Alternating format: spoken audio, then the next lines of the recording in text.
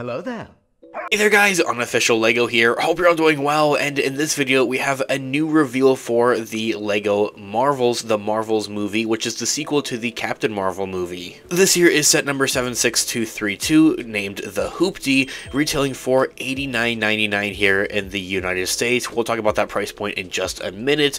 It is including 420 pieces, releasing October 1st before the movie's release in November of this year. The set definitely earned some extra points because it includes all three of the main characters, Monica Rambeau, Captain Marvel, and Miss Marvel, and to say the least, they have some great prints. I would have hoped for some leg printing maybe on Monica Rambeau and Captain Marvel, but Miss Marvel has all of the full details going on for both her torso and also her legs, which is great. The set itself though, however, firstly talking about that piece to price ratio of having only 420 pieces for a $90 set is way overpriced.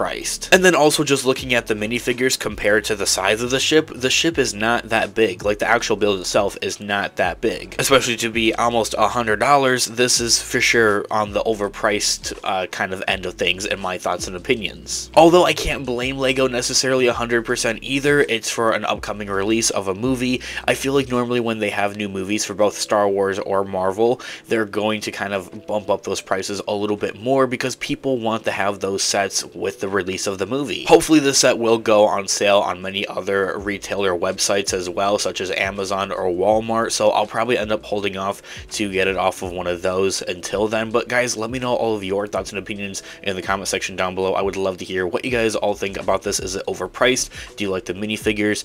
I would love to hear what you guys all think in the comment section down below, guys. I'll catch you guys in the next one. Thanks so much for watching today's video. This has been Unofficial Lego. Have a great one, guys. Peace out.